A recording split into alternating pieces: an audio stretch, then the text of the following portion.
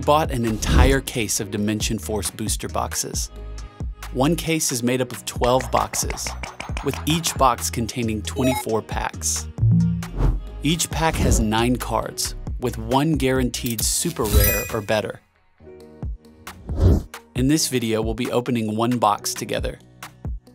To make it a little more fun, we took a snapshot of the market price of each card on the day we opened the box, and we'll see how well we stack up against what we paid for the box itself.